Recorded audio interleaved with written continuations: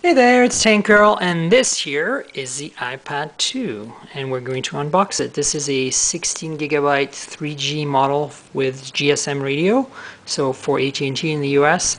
It's taken me a while to get this because it arrived while I was at CTIA, so it was sitting around at FedEx for a while. So this is what it looks like, and I have a bunch of other things to compare it to here. So let's get started, okay? Da, da, da, da, da, da, da. There it is, white, and you can see my window. So first you get the iPad. It's very thin, as you can see, very thin, 8.8 millimeters, thinner than the iPhone 4, and it's very white, which I'm really glad. Let's get to this in a second. I just want to show you what's in the box, so there's not really much in here. There is the AC adapter, which is actually smaller than the one from the iPad, the original iPad. Just as I mentioned in my Xoom unboxing video, I sold my own personal iPad, the original. It was a 3G 16 gigabyte model, just like this iPad 2. But I sold it, so I don't have one for comparison. But this is same size as the original iPhone AC adapter. It's not as big. I think the one from the original iPad was about this big, so that's kind of cool. Then we have some paperwork here with the usual ubiquitous design by Apple in California. Let's have a look inside.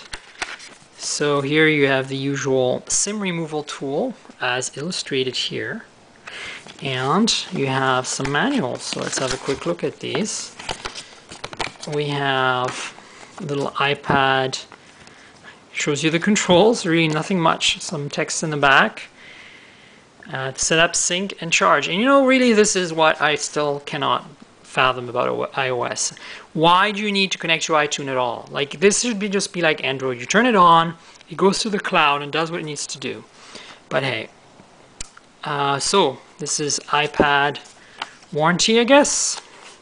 And then you have the ubiquitous Apple stickers that you get on almost any Apple device purchase. And finally, of course, the USB data charge cable, which is proprietary Apple as usual. 30-pin iPod connector. So that's it in the box. So let's go back to the tablet itself, to the iPad. You know, this is nothing new. This has been hashed and rehashed. You see the home key here. It's kind of hard to see because it's hard for the camera to focus on it. There it is. And so there's nothing else in the giant 10-inch screen, or 9-inch, whatever it is. And here's a front-facing VGA camera right there. That's pretty much the fit for the front. And in the back, you have the iPad logo. As you can see, this is a 16 gigabyte model. And then it's got the Apple logo in the back, and on the top it gets interesting because this is a 3G model, so it's got the antenna strip for the 3G here in black, which the Wi-Fi model doesn't have, and it has the headphone jack on this side here, and the power key, lock key on this side, with the 1 megapixel 720p capable, you know, pretty crap, but you know, it's a start camera in the back here. And of course the orientation lock, now turned mute, which I think can be selectable, switch is here, and then the volume rocker. So that's it, the iPad. Now let me just remove this from its actually I forgot to show you the bottom here. There is the 30-pin connector and speaker grill. So let me remove this from the from its packaging like this. I'm going to do this such a way that if I want to sell it, it will be repackageable. I'm kind of like that about my Apple products since I own this one. So there it is. Now without the stuff. Now, turning it on really won't be very exciting because it'll ask me to connect to iTunes, but I'll show you so you can see what the display looks like. Apple logo. And maybe incline it a little bit so you can see. And in a second, it'll probably want to connect to iTunes, which is kind of fail, sorry. if you think about it. Shouldn't have to do that, really. There it is, the icon of fail.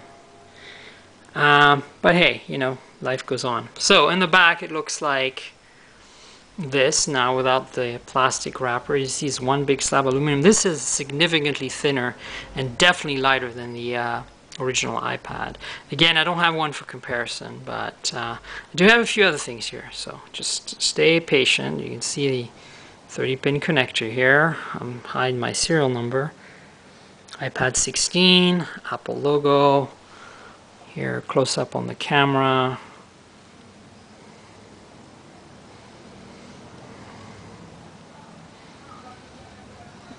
And the power and the lock and the volume buttons. And the, of course, notice there actually seems to be some little, maybe a microphone up here. Probably a microphone. Didn't notice that before. And of course the headphone jack.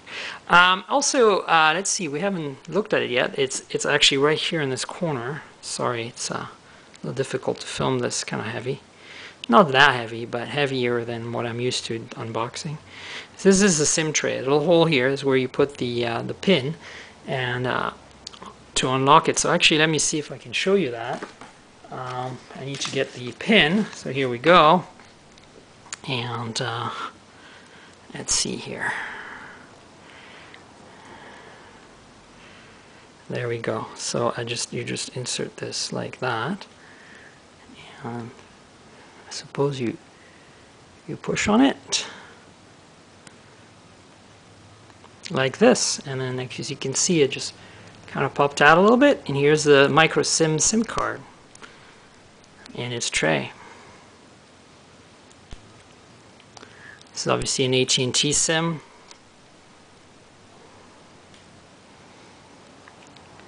And maybe my camera will even focus at some point in the next 2 seconds. 10, 20, no. There we go. So AT&T micro SIM, and I'm plugging it back in here now. It's a little difficult to do with even 2 hands. So there we go. So now, size comparisons, right? So this is the iPad 2, and right here I have the Xoom from Verizon and Motorola. So as you can see, the Xoom is a lot narrower, but it is wider. Thickness-wise, is no comparison. I mean, the iPad, let me just put them glass to glass. It's fair comparison here. You can clearly see how much thinner the iPad is here, like that. So, and then here you can kind of see how the iPad is actually not as tall, but wider.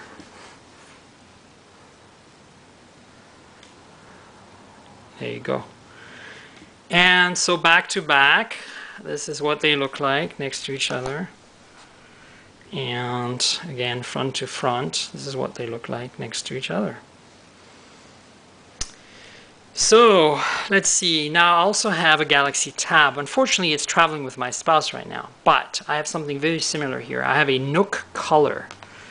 So the Nook Color is a 7-inch e-book reader with LCD display. So it gives you an idea. You can see the thickness difference. Very similar in thickness, these two. Maybe I think the Nook Color is actually a little thicker. And in here you have the size comparison in the back. And obviously the Nook is a lot smaller. And then finally, I think we probably want to compare this to an iPhone. So I have an iPhone 4 here, and the first thing we want to do is check out the thickness. And trying to line them up so that they're both in the, actually let me do this where I line them up on the edge here. Yes, you can see that the iPad is slightly thinner than the iPhone 4, which is pretty amazing. And so here we are. We're upside down now, but here we are, and here's the iPhone. It's not going to stay like that for very long because it's sliding on the glass. And then of course in the back, this is what it looks like. good size comparison. And then of course I wouldn't be complete if I didn't compare it to a gingerbread device, because I had a Xoom tablet earlier. So this is my Nexus S, and so this is what it looks like. Nexus is bigger than the iPhone, so it gives you an idea. 4-inch display versus 3.5. Let me just put this to sleep by hitting the power button, and then this is what it looks like. Nexus S on top of the iPad 2. And then thickness, of course, the iPad's going to win on this one. The Nexus S has never claimed to be a very thin phone. It's not horrible, but it's not the thinnest. And you can see the curved display on the Nexus S because my finger appears back here. And there you have it, the quick unboxing of the iPad 2. This is a 16 gigabyte 3G model with GSM radio, and it's for myself. So keep your ears and eyes open for more on the iPad 2 here soon. Cheers.